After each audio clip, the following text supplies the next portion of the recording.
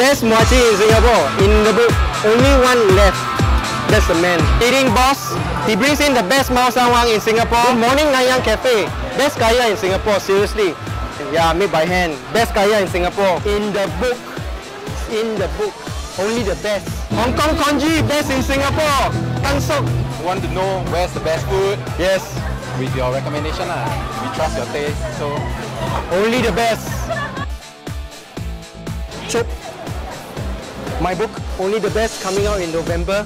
All the best hawker stores in Singapore. Only the best. I don't give you a lot. I just tell you where the best 10 Hokkien mee is, where the best 10 chicken rice is, and then at the end of the book, there's a durian guide so that you'll never get confused between real Mao San Wang and something that somebody is trying to sell you like a Mao San Wang. You know what I mean? Check the book. Durian guide. Durian guide. First time in Singapore. Tissue paper. Chop the book. Only one. Chop.